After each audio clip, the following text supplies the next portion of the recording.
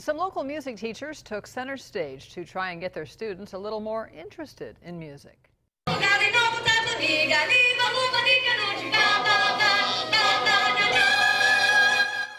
The Bakersfield City School District is performing its annual Music in Our Schools Week at the assemblies at all 31 elementary schools in the district. This morning they performed at Eisler Elementary in East Bakersfield. The teachers' assemblies include audience participation and introduce students to a variety of musical styles and instruments.